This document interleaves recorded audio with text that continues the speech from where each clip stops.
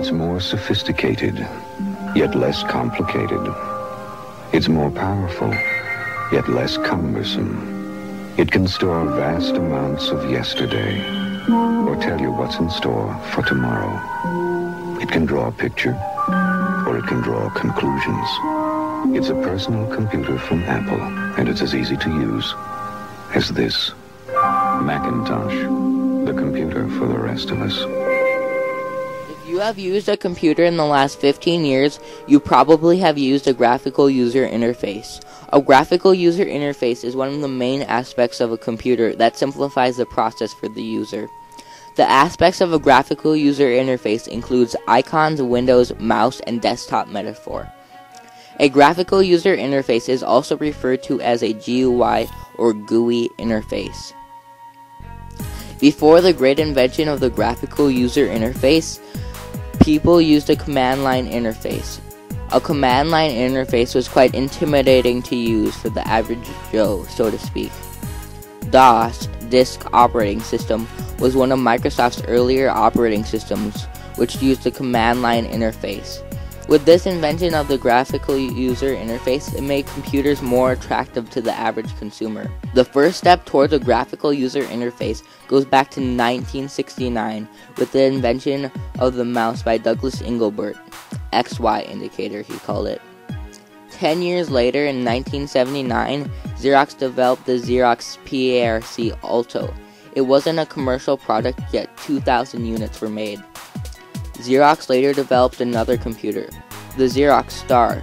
This time it was a commercial product, costing about $16,000 per machine, but you had to buy at least 2 machines and a name server, plus a printer, so the price was $50,000 to $100,000 for one installation. Here's an actual demonstration of the Xerox Star from 1984. Let's roll the clip. To introduce you to the Xerox 8010 Star Information System. This is a new computer designed for office professionals. It consists of a processor, a large display screen, a keyboard, and a pointing device called the mouse. Stars are normally connected together by the Ethernet local area network.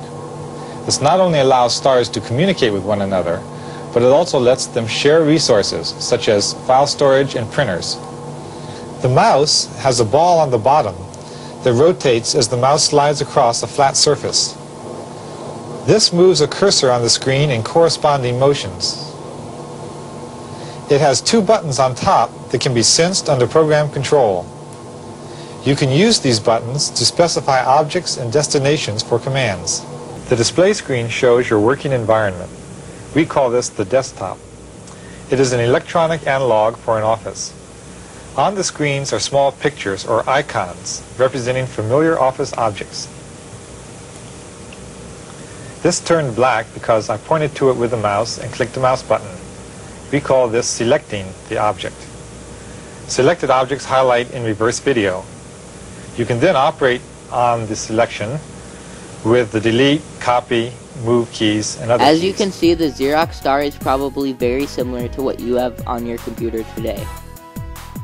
The Xerox Star failed commercially, but they led the way for today's computer industry. Xerox Labs also developed the Ethernet cable, which is the foundation for today's internet.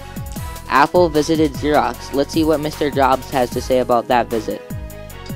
And they showed me really 3 things. But I was so blinded by the first one that I didn't even really see the other 2. I was so blinded by the first thing they showed me, which was the graphical user interface. I thought it was the best thing I'd ever seen in my life. And within, 10 minutes, it was obvious to me that all computers would work like Xerox lost interest in the graphical user interface due to its commercial fails. Consequently, people left Xerox to work for other companies like Apple and Microsoft. Apple was developing a computer, the Apple Lisa. Lisa is actually Steve Child's name. The Lisa computer would have a very similar graphical user interface of that of the Xerox Star. Microsoft helped create programs for the Apple Lisa. In return, Apple licensed out the use of icons in Windows for version 1 of Windows only. Microsoft fulfilled this promise.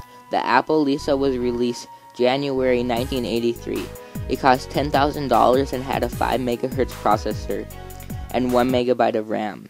Let's check it To the out. right of me is the most innovative thing of Lisa, the mouse. The mouse is a pointing device. What the mouse really is, it's an upside-down trackball. There's a small ball on the bottom of the mouse, and when we roll the mouse on the table, it moves a pointer on the screen, and that arrow is my pointer that's attached to the mouse. Now what we're looking at here is my desktop that Lisa is simulating. Okay, these small pictures on the screen are called icons. They're things that I can identify with by looking at them. I have, for example, a picture of a clock and a calculator and a garbage pail and some documents. Afterwards, Microsoft released Windows 1.0 on November 20th, 1985. Let's take a look. How much do you think this advanced operating environment is worth? Wait just 1 minute before you answer. Watch as Windows integrates Lotus 123 with Miami Vice. Now we can take this Ferrari and paste it right into Windows Right. Now how much do you think Microsoft Windows is worth? Don't answer. Wait until you see Windows Right and Windows Paint and to listen to what else you get at no extra charge. The MS-DOS executive, an appointment calendar, a card file, a notepad, a clock, a control panel, a terminal, a print spooler, a RAM driver, and can you believe it? Reversi. That's right. All these features in Reversi, all for just, how much did you guess? 500? 1,000? Even more? No, it's just $99. That's right. It's $99. It's an incredible value, but it's true. It's Windows from Microsoft. Order today. And then Microsoft released Windows 2.0 in November 1987, 2 years later. When Apple saw that Microsoft released Windows 2.0, they were furious. Take a look. This is actually from a movie, Pirates of Silicon Valley. Bill Gates from Microsoft is the one with the glass, and Steve Jobs from Apple is the one screaming at him. There may be some similarities, Steve. Similarities. Similarities. Try theft. Steve, all cars have steering wheels, but no one tries to claim that the steering wheel was their invention. You and I are both like guys that had this rich neighbor, Xerox. But I got there first. I got the loot, Steve! Apple later went to Supreme Court with this matter against Microsoft. Microsoft responded to Supreme Court that it wasn't identical, only similar, and within every function was different. The court later ruled in favor of Microsoft. December 14th, 1989, Xerox sued Apple for more than $150 million in royalties and damages. Xerox did license their graphical user interface. Sadly, they acted too late. 6 years too late. 6 years after the release of the Apple Lisa. The case was dismissed. Xerox is a very important company in computer history. In Xerox's Palo Alto Research Center, PARC, Xerox created two very important technologies, the graphical user interface and the Ethernet cable, the foundation for today's internet. If the court ruled differently, a single company would be in charge of the graphical user interface. Xerox also had a lot of patents, averaging 2 a day. What Steve Jobs had to say about Xerox. They were copier heads that just had no clue about a computer or what it could do. And so they just grabbed defeat from the greatest victory in the computer industry. Xerox could have owned the entire computer industry today. Could have been, a company 10 times its size.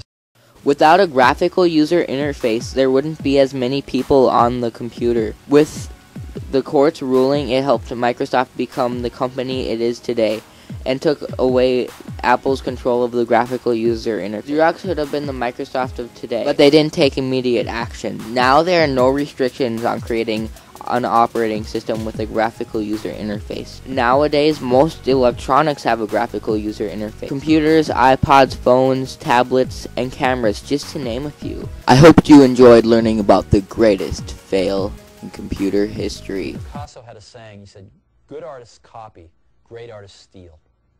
And we have, always been shameless about stealing great ideas. You know what they say in the mafia? Keep your friends close, but your enemies closer.